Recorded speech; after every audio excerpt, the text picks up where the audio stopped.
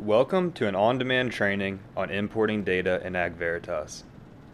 In the previous on-demand training video, we saw how to create a new field in AgVeritas. Now that the field boundaries are in the system, the next step is to upload the data.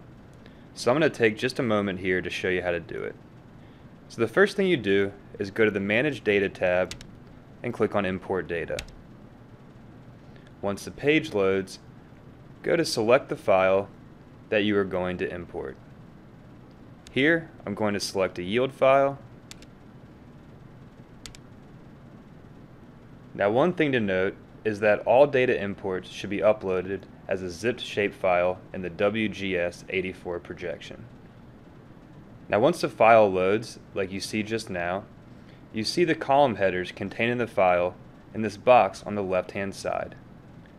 Now the next step is to select a little information about the file. Here I will choose the file type, category, then the import template for the file. Once I select an import template, the column names to the template maps will appear on the right-hand side of the page, giving you visibility into the columns the template needs your file to contain for the file to load. If the file you are importing contains all the columns that the import template maps, or these ones on the right, then you will see a green text box at the top of the page letting you know that your file is ready to import. If that's the case, then you can click on the Start Import button at the bottom left of the page and import your file. Now, if you select a template where the file you want to load does not contain all the columns that the import template maps, like I'm going to do here for example,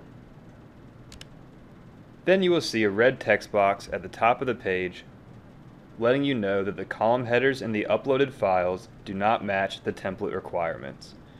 You will also see on the right-hand box that any column names that were mapped in the template but are not contained in your file will be highlighted in red. If you do not have a template that supports the current file you are loading, you can click on the Don't See Your Template link at the bottom of the page. This will bring up a text box that gives you a little more information on selecting the correct template, as well as enables you to create a service request. Once you click Close from that text box, you will now see a Request Service button has appeared at the bottom left. To get an AgVeritas customer service representative to investigate your file and templates, click on that link. You will also get an email letting you know that your service request was received by the AgVeritas support team.